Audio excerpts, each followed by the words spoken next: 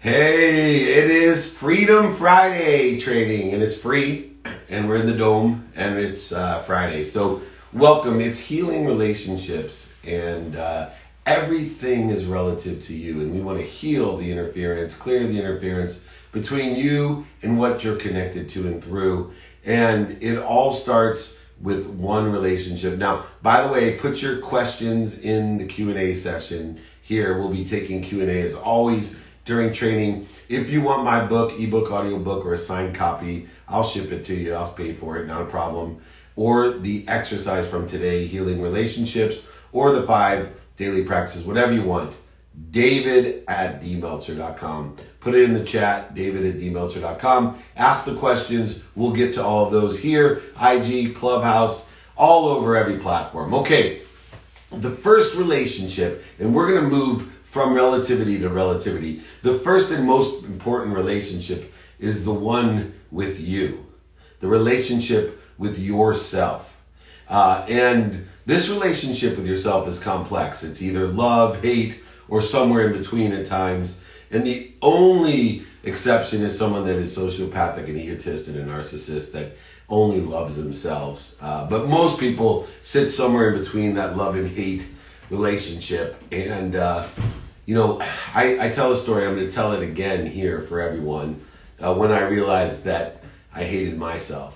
I had been blessed in my life, millionaire 9 months out of law school, multi-millionaire, married to my dream girl by the time I was 30, believing money buys love and happiness. My dad had warned me at 30 that money doesn't buy love or happiness. He gave me a jacket with no pockets, and I actually told him I hated him, that he was a liar, a cheater, manipulator, overseller, back-end seller, and I hated him, that I was nothing like him. Why would you give me this jacket after 20 years of not giving me a birthday present? What kind of lesson is this? Why would you punish me? And 6 years later, I end up, my wife telling me she's not happy with me, that I wasn't paying attention to the family, to my business, and she was worried that I had lost my character, that I'd lost taking stock in who I was and what I had become. In other words, I hated myself, and I wasn't ready for that message either. And I said, you know what, I'm going to show her, I'm going to take her happiness away. And that jacket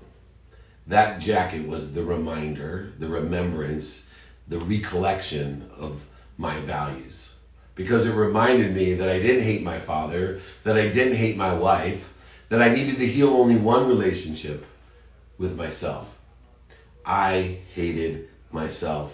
And although to the outer world, I ran the most notable sports agency in the world, I was a multi-millionaire with access to everything and everyone that I wanted to have access to and through, I was miserable because I did not heal the relationship with myself. I was living in liability, in blame, and shame, and justification, instead of that accountability about what did I do to attract all this to myself, and what am I supposed to learn from and with that. I've healed my relationship with myself and got rid of that by shifting the paradigm in my life to receiving so I can give. Understanding money does not buy love or happiness, but it allows us to shop. And I learned to shop for the right things, the things that would make me happy, to receive those things and appreciate them, to add my value to them and then give them away, to heal the relationship not only with self, but with the relationship with what I'm receiving from the greatest source of light, love, and lessons through me, with appreciation for me to add value, to heal the relationship with other people who are most relative to me, and prioritizing those people that were most relative to me. Because a lot of times we care more about, or tend to spend more time with, at least visiting with, people that we don't know or we barely know, instead of those people that are most relative to us, because we have not healed the relationship with that. And I found out why so many people struggle to do that. I had a negative perception of this idea of healing. Right? It, to me, had a religious connotation to heal. I thought of the leap of faith. You are healed. But healing is just a shift in a paradigm. If you want to be healed, what you want to do is find who you are. You are healthy, wealthy, You are worthy. You are happy. What are you doing to interfere with that? How can we heal that? And therefore, you will be healed by clearing the interference, using the stop, drop, and roll, understanding the triggers of the ego that create the interference, the need to be right, offended, separate, inferior, superior, anxious, frustrated, angry, guilty, all of these different things that create interference that we need to heal. Healing is the clearing of that which interferes with you and the greatest source of light and love and lessons and everything else. Robert Holden said, your relationship with yourself sets the tone for every other relationship that you have. You need to excavate your feelings for yourself and healing for yourself so you can elevate yourself. You need to excavate yourself in order to elevate yourself. Trauma is one of the biggest causes in problems with self-esteem. Self-esteem is loving yourself. Numerous types of trauma are often dismissed, and it doesn't go away. That's why we need to excavate ourselves in order to find the trauma that's hidden underground. And the cause of these traumas create interference or the lack of love of self, and this idea of toxicity within oneself, cured by or healed by some sort of secular separation, is not going to happen. We put undue pressure on ourselves to be good enough. See, we attach our emotions to an outcome, one that's usually put upon us by family, friends, other people, and then we don't feel like we are enough. Instead of enjoying the consistent, everyday, persistent, without quit pursuit of our own potential, of what we want, we are determined to try to please other people, try to please what's missing, what we don't have, instead of truly focusing in on ourselves, that excavation to elevate. If you make friends with yourself, you'll never be alone. That loneliness, the need to please other people, for approval with other people, change those foes to Joes. The fear of missing out, the fear of other people's opinion. Change it to JOMO, the joy of missing out, the joy of other people's opinion. You will be with yourself your entire life. Remind yourself that. You will be with yourself your entire life. Why not love yourself? And why not make friends with yourself? I know that this may sound silly and obvious, but it is one of the most important relationships, if not all relationship in your life, because without that relationship, you cannot heal the relationships you have with that great source of light, love, and lessons that provides you the power and liberation and others.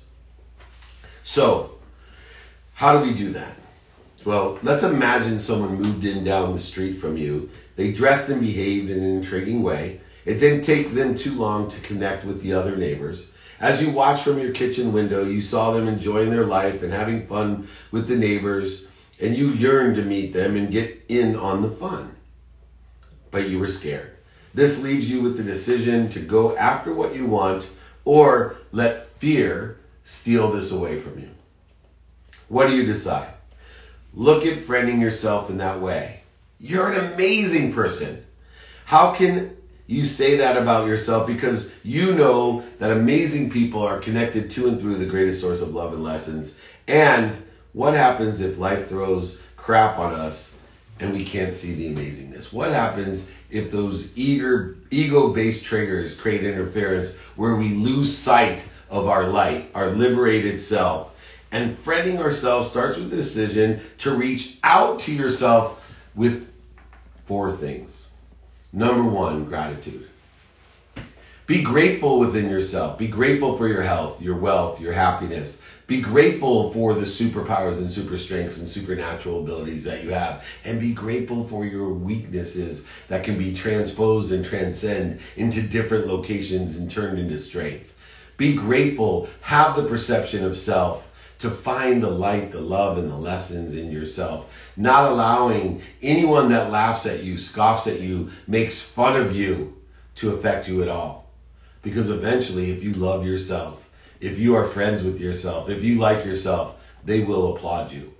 Sooner or later, those that laugh and they'll either applaud or fall away, because your vibration, your frequency is like a shield, a Teflon shield that keeps the judgments and the conditions that affect you away from you, that clears the interference between you and what you already are, you and yourself, you and your potential, which allows you then to communicate effectively with no interference between you and the greatest source that provides you all that light, love, and lessons and everything else. Meltzer said that if you make friends with yourself, you'll never be alone. Loneliness is the biggest cause of depression, anxiety, and fear. Why? Because when we feel alone, we feel separate from what?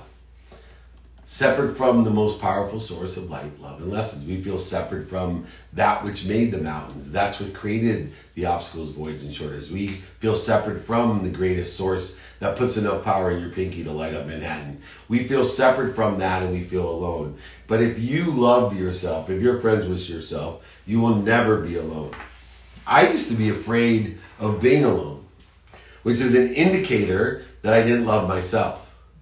I had grown up, 6 kids in a 2-bedroom apartment, so I didn't know what it was like to be alone, but I was afraid to be alone, and I didn't like to be alone. I always wanted to be around other people and please them. It took a long time to learn to love myself. It's amazing, when you want everyone to love you, they won't. If you learn to love yourself, everyone will love you. It's amazing. I remember years ago, I went to a small gathering at a friend's house in connection with a group of people, and I didn't know many of the people there, as often happens. And in their effort to get to know me, they asked questions, and one of them left me stunned without an answer. What did they ask? They asked me what I did for fun when I wasn't working. That's a question that I've used in my trainings, in my intern program for years. What do I like to do for fun when I wasn't working? And it was amazing, because from that time on, I realized that there was only activity. Activity I got paid for and activity I didn't get paid for. That there was fun in everything. That my objective of 1, doing my best, 2, learning lessons, and 3, having fun, could be applied to all activities within the context of the 24-hour of man-made time that I've been given, in order to be productive, accessible, and gracious with that time. And through that, I exposed all of the childhood trauma and past life trauma that had burdened me with this interference, this lack of connectivity that made me feel alone. Trauma allows you to heal yourself. It takes the value from the self and the joy out of life. Healing restores the inherent value of self and brings a joy that makes you feel empowered so that you can give it away to empower others to be happy. Yourself, the happiness, health, wealth, and worthiness that you are, is the most powerful part of your soul. It allows the connectivity between the cells, C-E-L-L, and the soul. It allows you to clear that interference that makes you feel separate from, inferior, superior, anxious, frustrated, guilty, angry, resentful, all of those different things. Your power of choice is the greatest gift that you've been given. And make the choice to love yourself and to be a friend of yourself. Now, you know that healing a relationship with yourself will restore your power and give you the choices and opportunities and options to be happy, healthy, wealthy, and worthy, because you already are. How do we heal a broken relationship? Now, even if we love ourselves, we have snapshots of ourselves from a history of our journey. And we have not acted appropriately in all relationships, nor have people that we've been in relationships act appropriately at all time. We may have had the greatest intention to do our best and to learn something and have fun, but in order to do that, we have to make a lot of mistakes, and sometimes it creates interference and breaks that relationship. So I use a spectrum of relationship to determine, regardless of the snapshots that I have historically in those relationships, to understand what time, attention, and intention I'm going to give to those relationships. And the criteria that I use is one of feeding. I'm going to pay attention and give attention to the most those that feed me. Those that feed me in all senses from cell to soul. Those that feed me in the power of the light, the lessons. Those that feed me with kindness and joy and positivity. Those that feed me will be fed by me. And then those that don't feed me in varying degrees, I will create distance between me and them. And the nice thing about today is it's easy to create distance because there's so many things to distract us. Whether it's family, friends, associates, neighbors, etc. There's so many things we can do to create distance and just allow those that don't feed us to fall away. And then, as a non-negotiable, those that bleed me, I either separate by a great distance or actually fire them if I can't separate myself with that distance. These are the varying degrees of broken relationships. These are the ways to maximize those relationships so that you don't have extra interference between you and what you already are. You and that health. You and that wealth. You and that happiness. You and that worthiness. All of the 4 criteria that make you the best friend that you'll ever have. The friend that you love so much. The humble friend that can ask for help and provide help to others. We need to heal these broken relationships, and it can be tough, especially because we're relying on 2 parties in order to heal that relationship. It's easier to heal the relationship with self because there's one party involved, or that in which we connect through the great source of light, love, and lessons. But I've come up with a few ways to heal those relationships, to allow you to save and rebuild and start anew despite or instead of the snapshot that people have of you. I'll give another example of this snapshot because so many people are judged or conditions are placed upon them because of the snapshots that they have been taken. And one of those things happened to me. I did a 50 for 50 campaign, and my uncle, who the majority of the time he has spent with me is from 13 until I went to college, 18, and I wasn't who I was today or am today. And his snapshot of me was one just like of my father, right? Overseller, back-end seller, street hustler, liar, manipulator, cheater, whatever it may be. And when I invited him to my 50th birthday party, which was for charity, I did 50 birthday parties to raise money for the Unstoppable Foundation, which I'm the chairman of, to build community centers in Africa to help heal the relationships between the generations of the Kenyans there in Africa. And my uncle, who sat with all the board members and my family at the event, said, "Oh, I wonder what David's being paid to do this." And my wife was so offended, right? She knew where my heart, soul, how much money, time, and emotion I'd spent to prepare 50 parties around the world to raise money for these. And she was so offended and came up to me and was so agitated and aggravated and angry and frustrated. And I just looked at her and I said, "No, he's right, because that's the snapshot of who he thinks is here." And so I decided rule number 1 of healing a broken relationship is forgiveness. Forgiveness is the key to heal relationships. And you have to start to forgive yourself for the snapshot that people are judging or placing conditions upon you at this time and state of your existence journey, acceleration, growth, whatever it may be. So many people, they create more separation and break or create more interference in relationship because they can't forgive themselves for being who they were when they were 13 to 18 or 18 to 28 or 28 or in a past relate. They can't forgive it. And by not forgiving it, you're giving it more power. You're giving more energy to what you don't want, what's missing, or what other people think of you. Instead of giving power through forgiveness, forgiving yourself for learning, for growing, for making mistakes, for setting yourself back, for the failures that are just painful indicators that you had a lesson to learn to push you to a better place, a better situation, or make your situation better. Forgiveness is the key to healing the broken relationships, not only of self, but with others, because you can't give what you don't have. And if you've forgiven yourself for being that 13 to 18-year-old, or 18 to 28, 28 to 38, or 53-year-old self, if you've forgiven yourself, it's so much easier to give it to others and heal the relationship instead of exacerbating or accelerating the interference that exists between you and everyone else. Communication is effective, and we need to stop the nitpicking of what we do to people. Stop the judgments and conditions and allow for that forgiveness. How do we heal past relationships?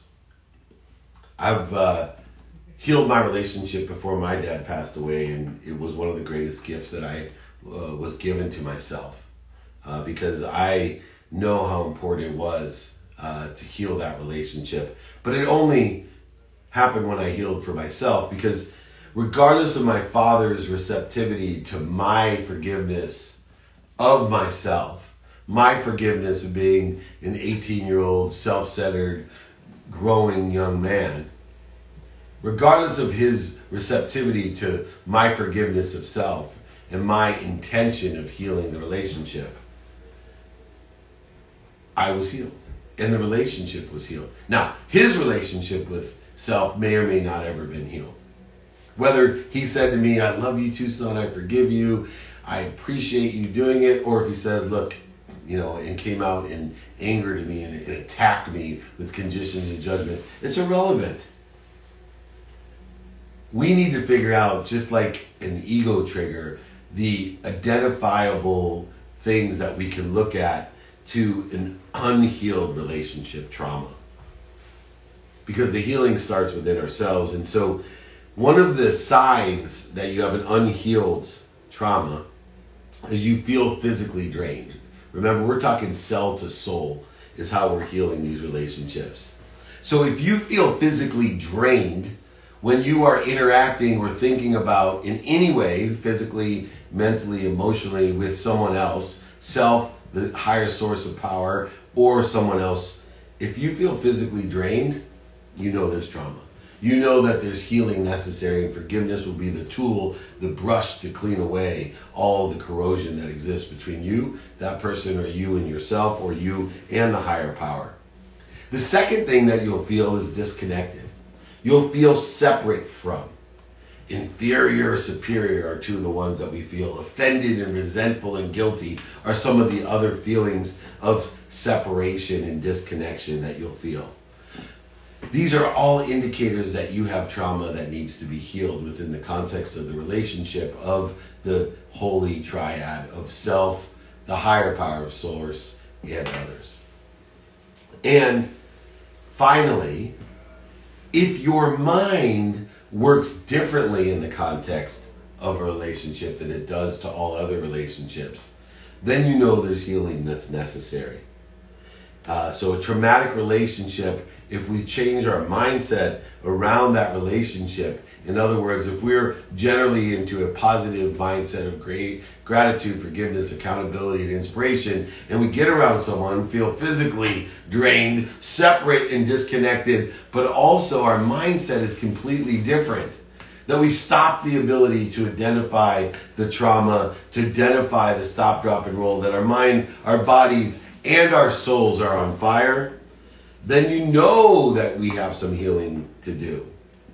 And so these are the identifiers. Now, what is the manifestation of that? Trust issues, right? We develop trust issues. How do we overcome trust issues?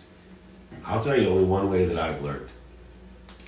Trust everyone, but to overcome trust issues, you need to learn to have a process of vetting, to take accountability for doing the due diligence, to being more interested than interesting, to finding the light, the love, and the lessons, and forgiving that which we find. But if you want to trust or heal a relationship, you need to vet it and ask the hard questions and talk through the truth. And then you can decide which part of the great chain of feeding it falls upon. And if you can forgive it, you have healed the relationship. And if you can't, allow it to fall away or fire it from your life. Another one of the issues is feeling on edge. I know that in some relationships I get anxious or feel on edge when I'm driving to the party or to the person's house. These are all indicators that we have trauma to heal. If you don't feel at center before you even get there, or you don't feel at center when you're there, in the presence of that relationship, we need to heal that. We talked earlier about the liability issue. Liability, when we blame ourselves, when we feel guilty and resentful, when we live in blame, shame, and justification of a relationship, it needs to be healed.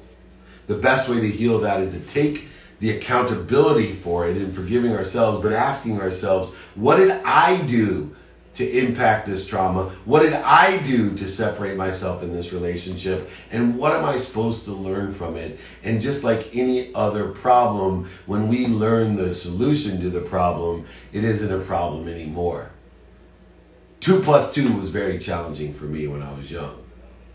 And then I figured out it was 4. No longer was it a problem, because I had the solution. Same thing holds true in our relationships, in the trauma that we experienced. And if finally you have unjustified anxiety, pure anxiety, where you don't feel as if you are growing, accelerating, instead you are constricting everything, you can't handle anything. If you have that anxiety, then there's trauma to do. So what do we figure out? Number one, just like the triggers of the ego, awareness is the greatest agent for change.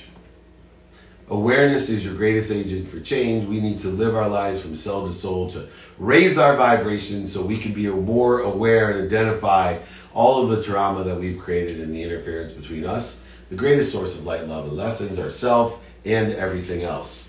Understanding, to be more interested than interesting, will help us heal as we identify and raise our awareness, understanding what other people may or may not have experienced through our relationship. Compassion, empathy, not sympathy. You don't have to walk a mile in the other person's shoes. You can't be poor enough to make them rich. You can't be sick enough to make them well. You definitely cannot be, can't be sad enough to make them happy. Forgiveness, of course, and learning.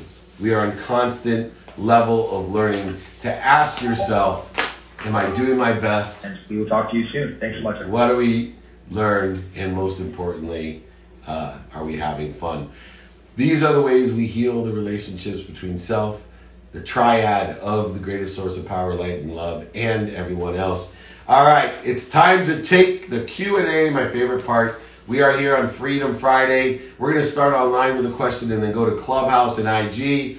Mike is going to help me along the way with Jake moderating. Thank you so much. Here we go. First question. Do you learn more from a good relationship or a bad relationship?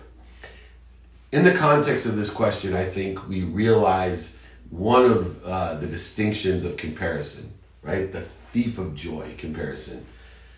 There is no difference between a good or a bad relationship, right? A good relationship. So what we learn is in a good relationship, or one that we feel better about, what's interfering with us feeling better than that? And in a relationship where we don't feel as good as that, how can we make ourselves feel better? So the real question is, what we learn from good and bad relationships are, how can we improve and accelerate and grow all of our relationships so that we feel better through them at all times and make those people feel better. That our relationships are about leaving ourselves in a better place and leaving others in a better place as well. And if you define them as good or bad, just realize they're just relationships. You're giving meaning to everything that you see. When you seek the light, the love, and the lessons in those relationships, when you realize I'm doing my best, I'm just trying to learn something in this relationship and have fun with you, we're all better off. All right, our first guest on Clubhouse is Frederick Bussey. My friend, you have a question for me. Hey, David, thanks for letting me up on stage. Good to see you. I'm glad to be here. And I just wanted to ask a question about, about relationships. I launched an M&A firm this year and just doing the process of finding deals and things of that nature. So where are good places to find deals, and how would you go about building relationships with potential partners, investors, or even sellers? I love it. Thank you. Thank you. I love that question, because now we're talking about utilizing healing relationships in a business context to create a community of opportunity. And the best way that we do that is to understand within ourselves our own credibility towards the community that we want, and the emotional attachment of understanding and learning and using these tools that I talked about to understand, to ask how and what they like about what I'm doing and what they don't like. But the main context is we need to ask and search for like-minded or open-minded people. If I can find people with an open mind and open heart and open hands, I'm going to be so successful in all my business relationships by asking one question.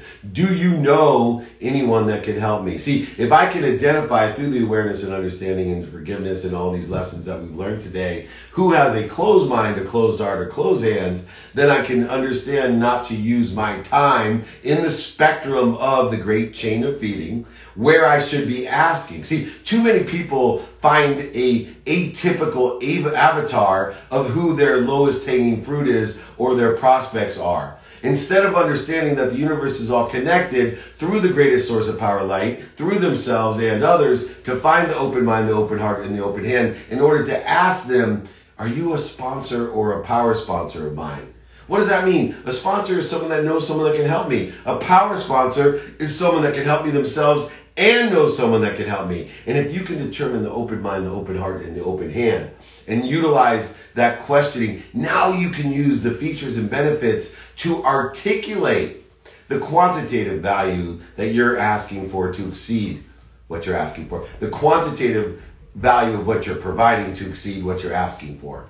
Using the reasons that it's going to be helpful, the impact it's going to have, and the capabilities that you have, want, or need in order to effectuate that. If people would realize how easy it is to build a community of like-minded, open-hearted, and open-handed people that share a frequency, that tune in to the same level of awareness, and then ask them to be a sponsor or a power sponsor, and run away from or fire from, in the great chain of feeding, those that bleed us. Allow those in varying degrees to fall away from us that are not here to feed us, that may or may not be willing to help us with open minds and open hearts and open hands, but to generate our focus, attention, intention on those people who share a like mind, an open mind, a like hands of open hands, a like heart of open hearts. Then we will exponentially grow by simply asking, do you know anyone that can help me? Do it in person, do it on the phone, do it via email, and do it via traditional and social media. Exponentially, you will grow a community of like-minded, open-minded, open-hearted, and open-handed people that will exponentially allow you to build that community in both a personal and professional way. Thank you so much. Great question, Frederick. Look forward. If anyone wants those 5 ways, credibility, emotional attachment, reasons, impacts, capabilities, email me, david@dmeltzer.com. I will send you that 5 to Thrive system. Don't worry about it. My book, exercises, guides, all of them, ebook, audiobook. I'll sign the book, send it to you, ship it to you. david@dmeltzer.com. Reach out to me. I'm here to be of service. I'm going to take a question online. Winifred, you're up next on Clubhouse. Next question is, how do you identify what is interfering with your relationships? Well, we need to, one, utilize the awareness, forgiveness, understanding, compassion, learning tools that we talked about. I utilize, to find that interference, this idea of understanding what creates interference from us. And in this type of relationship, it's usually a few things that are most common. So I go to those first. The need to be right. Right? If you in your relationship have to be right, whether the relationship is with self, with the higher power, or with others, if you have a need to be right, you're interfering with that relationship. If you have a need to be offended, you're interfering with that relationship. If in any way you have a need to be separate, inferior or superior, you are creating interference. If you have guilt or resentment, you're creating interference. If you get angry, frustrated, anxious, if you worry about the relationship, you're creating interference. And we all know through these needs, these triggers, that we simply need to stop, drop, and roll, because from cell to soul, we are on fire. And everyone knows when you're on fire, you got to stop, drop, and roll. So identify by the basic needs of interference what we're doing to distract ourselves from what already exists, this unification, this unbelievable flow of energy that stems from the greatest power of source, love, light, and lessons through us with appreciation, meaning we add value to everything and everyone else. And if you're creating that interference, realize it's just a practice. You're not going to get to perfection. It'll be progress at all times that we're looking for, to enjoy the consistent everyday, persistent without quit, pursuit of that truth, of that potential, of that clear, non-interfered connection that you have with the greatest source of light, love, and lessons, yourself and everyone else. All right, next guest up, Winifred. What do you got for me? Yes, okay, thank you. A part of my question you've already answered when you spoke to Frederick. So I'm building a community. I'm located here in Charlotte, North Carolina, but I immigrated from my country 30 years ago, and I'm very connected to my country, Nigeria. I'm building a community of non-profit organizations that are really doing work in the area of advocacy for the girl child. And one of the challenges I'm having is getting businesses to, selling my idea in such a way that businesses can align with my vision to support these NGOs so that they do not get frustrated and they can be effective in their communities. So I currently have speaker series. I'm doing an annual summit for the first time in October. I just started building last year because of COVID. And so I have speaker series. I do launch and learn. I give the resources that I find. But I need businesses in that community to give back to that community. So how can I sell my idea to a community that that's not their culture, to really come alongside NGOs to support them so that these NGOs can be effective in their work, in their work. So what structures, what systems can I put in place so that businesses can come alongside? That is my question. Thank you. That is a great question, and I do that work today in Kenya with the Unstoppable Foundation, so I'm very familiar with gaining and garnering support from corporations in an area, and to show the difficulties that are created, especially for young women in that area, with the things historically and culturally that have gone on, the systematic socioeconomic bias and difficulty that exists. What you want to do is, one, make sure that you build your credibility so that people trust what you're doing, that will have the impact, sustainable impact that you want to have to affect the change. And then two, work on expanding and accelerating the community outside of Nigeria. Obviously, this whole world is connected, and I know one of the biggest resistance I had when I've garnered support for the Unstoppable Foundation is people would ask me, well, why don't you support a local agency? Why don't you help women here in Southern California or in Orange County specifically? Why? Well, no, this isn't an if or, right? This is an everything, right? I support all that's relative to me personally, within my family, then within associates, then within my local community, then within my city, then within my state, then within my country, and then within the world. And I am not going to limit myself or separate myself and say that nothing that happens in Nigeria or everything that happens in Nigeria impacts me. Of course it does. It's how can I make it relative to you? This is about healing relationships, drawing in and understanding the credibility of the relationship between the companies that exist around the world and Nigeria, and specifically the young women in Nigeria. And what are those impacts? What are the reasons that we want to make an effect and impact that change? And what capabilities do you have with that credibility to impact that so that the value that you're articulating exceeds what you're asking for to help support these Nigerian women? We have to look, there's only so much that a company in Nigeria can give if they don't have that much, but yet the impact of Nigeria and Nigerian women will be seen and heard around the world, and you need to elevate the awareness and tie in the credibility, the emotional attachment, and the reasons, impacts, and capabilities to effectively articulate what you're asking for to exceed what you're providing exceeds what you're asking for. Keep on screwing that up, everyone. You want to make sure that you practice articulating the value of what you're giving to exceed what you're asking for. And so many times we limit ourselves with the world community and the impact that we can have because we don't challenge ourselves to communicate effectively that value of what impact local problems have on the world. And that local problem should be seen through multicultural, multinational companies to support women across the world, to empower them to create the better, stronger communities that will someday save this world. So look outside. Please reach out directly to me. I have a lot of experience in this matter with the Unstoppable Foundation. David@dmeltzer.com. Thank you so much. Okay, I'm going to take another question online. Next guest is Jordanos. Get ready as I will ask this question online. Most of my relationships are surface relationships and don't have a lot of depth. Any advice on creating deeper relationships? Acquaintances are surface relationships.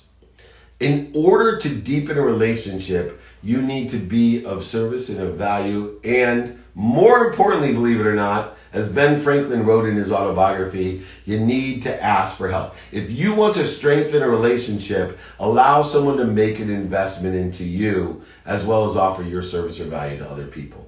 And I have a template that I use, which I'm happy to give to everyone. Once again, David@dmeltzer.com. The template goes like this.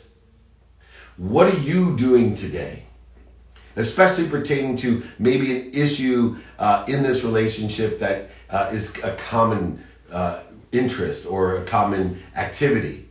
What do you like about it? What don't you like about it? If we take our relationships and find a commonality, an appreciation between the two of us of some sort of activity or interest, and we ask simply what they like and don't like about it, and when they tell us what they don't like about it, we offer help to shift or engineer or re-engineer what they don't like, and then ask them for help pertaining to the common interest or activity, you will deepen the relationship. You will deepen a relationship by knowing your what and who, and the how becomes a shared experience.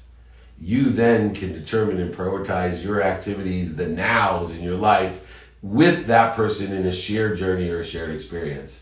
A very simple template, David@dmeltzer.com, can go ahead and strengthen and deepen all relationships by taking a common activity, concern, or interest, finding out by being more interested or interesting what they like or don't like about it, and then asking them for the things that they don't like, if you could help them like it, and then ask them, do you know anyone that can help you pertaining to the interest or the shared experience? And then be able to determine who and how this is going to happen, which then will deepen the relationship because you will become an investment of theirs and they'll be an investment of yours.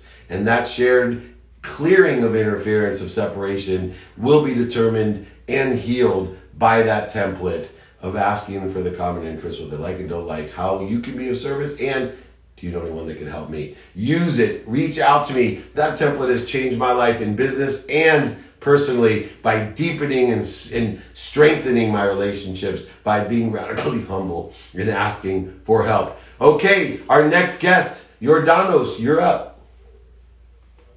Thank you so much, David, and thanks, Jake, for inviting me up to speak. I just want to ask David, so for me, I struggle to make decisions that align with myself or my values.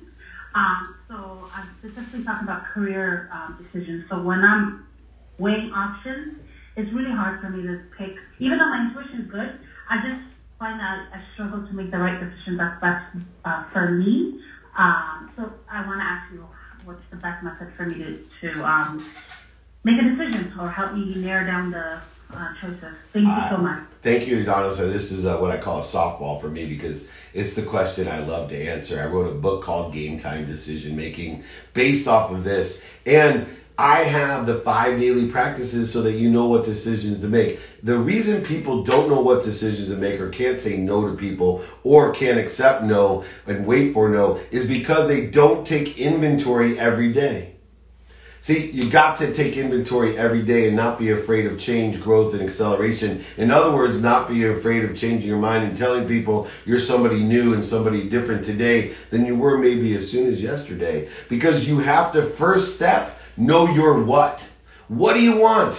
What do you want personally today? Now, see, when we decide what we want today, we're taking into context all the future aspirations, goals, and objectives that we have a week from now, a month from now, a year from now, 10 years from now, or a lifetime. They're all aggregated and condensed into my decision of what concerning what the activity I plan, don't have planned in my sleep, what I want today. What do I want personally, experientially, giving-wise, and receiving-wise? What do I want concerning all 4 of those? And when I know what I want, I can then ask myself, who can help me and who can I help? Then I can figure out the how. And when things arise that aren't planned, or arise or adapt the things that I do have planned in a different context than what I expected, or even some changes in my sleep, which is equally important to what I have planned and I don't have planned, I'm able to determine my what, my who, my how, which then leads me to my now. What is my now? What can I do? What decisions can I make? How do I prioritize the activities in my day? Because we're all given 24 hours a day of activity. That's the stagnant, stable data that I have. It's how productive, accessible, and gracious am I with that activity, aligned or in the trajectory of what I want. Not what other people want, what's missing, or what you don't want, but what you want. And if you know your what, your who, your how, and your now, you now can apply your why by determining in making decision of what's most important to you, not what's most urgent. There's a matrix by Eisenhower that I talk about all the time, important versus urgency. And we want to do what's most important for us. We want to do it now because 100% of the things you do now get done, and passionate, purposeful, and profitable people get stuff done 100% of the time. But too many people don't know how to make a decision because they haven't done the work to determine every day what, who, how, to determine the now and apply the why. Apply the passion, the purpose, and gain the profitability of abundance of more than enough. If anybody wants those 5 daily practices along with any other templates or my book, david@dmeltzer.com. What a great question. Thank you. That's what I call a softball for me. I'm going to take another question online. The next guest on... Yes, go ahead. Sorry to interrupt you, but do you listen to your intuition if you have a history of when I listen to my intuition, most of the time I'm right, but when you're making decisions, do you also listen to your inner self or do you just base them on the why? Well, see, that's when we're applying the why, we're applying our intuition to the now, right? We're applying the way that we feel. And then I go ahead and I reconcile the way that I feel, the emotional context of my intuition, the gut, with the trust and vet of alignment with my what, my who, and my how. And so if I have a feeling, the only thing I know about that feeling is that something energetically is not aligned. I don't know specifically the facts because I am now trying to analyze something that I don't have the capability of analyzing. Let me give you an example. I go to a business meeting and my intuition says something's not right about this deal. This person doesn't seem right. And then I go ahead and make the leap of analysis and say, the reason that it doesn't feel right is because I shouldn't do this deal and this person is dishonest or lying or somehow exaggerating, overselling, or back-end selling. But the truth is that person just got into a car accident on the way to the meeting that we're having and is distracted from, or his energy is off because of the disruptive activity that occurred that was unexpected. Here's where people get into deeper difficulty with intuition. Intuition is an indication that something's not aligned, but it does not give you the power of analysis of what that is. So in order to determine it, yes, You take the intuition and applying your why the way you feel, applying your passion and emotion the way you feel to a situation and aligning by trusting the person, but more importantly, when the intuition tells you there's a problem or interference, vetting, asking more questions to see if you are still aligned personally, experientially, giving and receiving wise.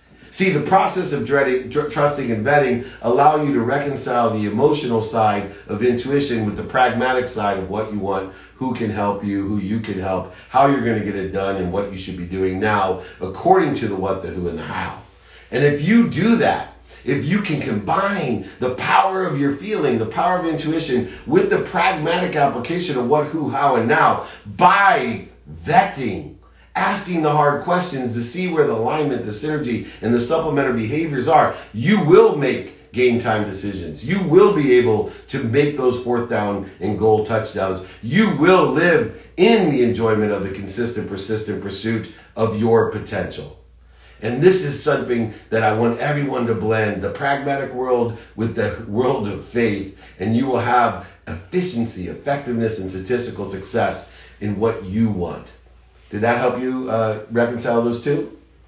Absolutely. Thank you so much, David. Thank you. I love the questions. They're amazing. All right, I'm going to take a question online, and then Sergio, you will be maybe our last, depending on the next two questions. We got about 7 minutes left.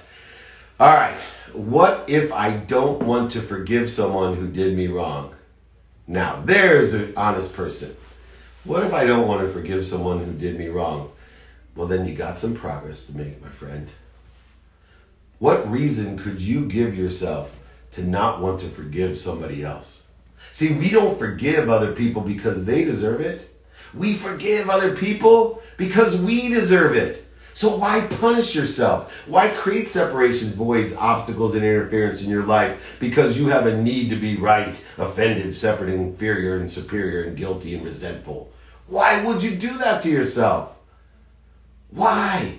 Why would you create more interference between you and the greatest source of love, light, and lessons and everything else? Why would you fail to appreciate all that you've been given by doing your best, learning lessons, and having fun? And the easiest way to do it is to forgive yourself so you can forgive others. If you don't want to forgive someone who did you wrong, then go ahead and start practicing ending fear in your life and switch it to joy. Remind yourself, I do not forgive anyone because they deserve it. Because I deserve it and I can give it away. Shift your paradigm and perspective of forgiveness. Know that the only certainty and happiness and health and wealth and worthiness will only come from your reconciliation of striving to forgive the unforgivable. Those people that run within the context and the spectrum of forgiving the unforgivable live with peace and certainty and love of themselves, and they can give it away, and they're connected thoroughly through and to all else. The most powerful source of love through them with appreciation, forgiveness, and accountability to everyone else. All righty, our next guest, Sergio, what do you have for me? Hey, David. How are you, brother? Amazing. Hey, great to hear you again. You were on my show on Game Changers a while back and made a big splash there. And I'm just here to support you and listen to all the great messages you got going on here with everybody in the room, buddy. So no questions, just here to show some love and keep it up, my brother. Oh, you're too kind, and thank you for the love commercial. I appreciate everyone who shows up, who listens to the replays on Spotify on the playbook, who watches 2-Minute Drill and Elevator Pitch and Office Hours and IG Lives. Everyone out there, I'm so grateful for, and especially you, Sergio, for coming on and acknowledging the effort that we're making to create a collective consciousness of happiness. All right, last but not least, Renee, would you like to come up and ask a question? Hi, David, and everyone else. Most appreciate the postgraduate and guys.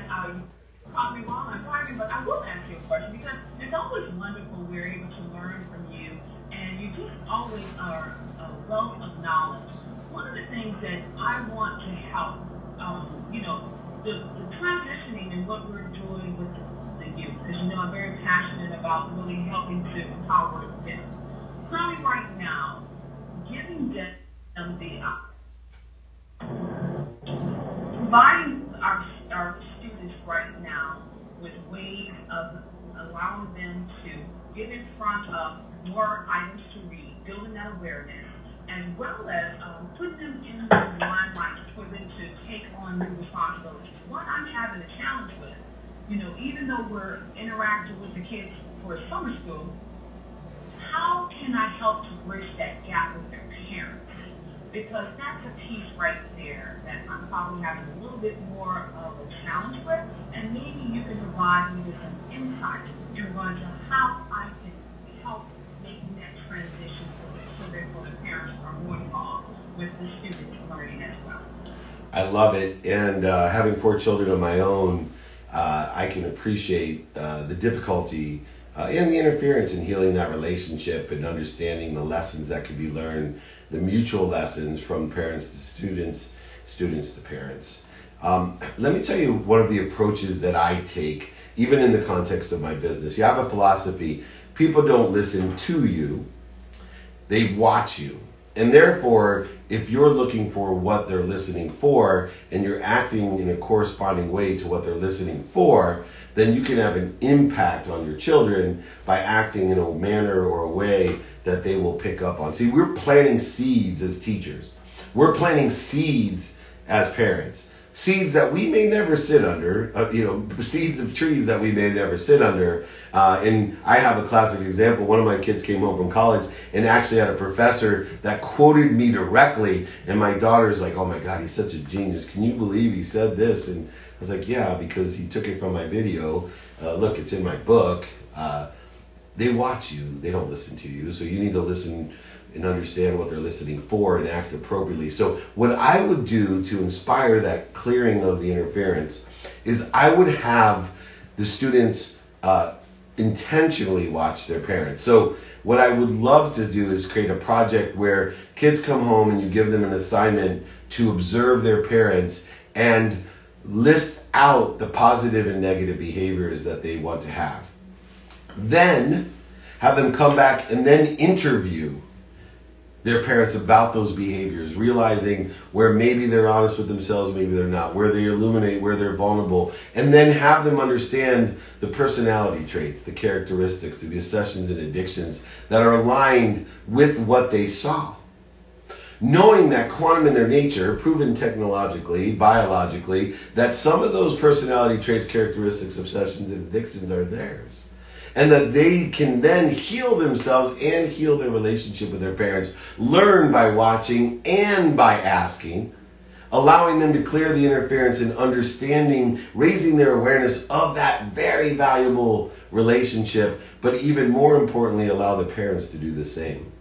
So I would have them observe their parents, write down the characteristics, positive and negative, and then interview them and see where those are reconciled. The lessons that would be learned from those relationships would be extraordinary. I want to thank you so much, Renee. I know you were breaking up a little bit there. It is noon. I am a time freak. I'm keeping everybody on the Freedom Friday holiday schedule. You're not going to be late. Just a few closing notes. Next week topic: passion, purpose, and profitability. We're going to talk about my 3 favorite P's. 2-Minute Drill Season 2 tonight on Bloomberg. Check it out, 8:30 tonight. You can check out Season 1 and 2 on Amazon Prime Video. But check it out. I love it on Bloomberg tonight, 8:30 p.m. Bloomberg TV.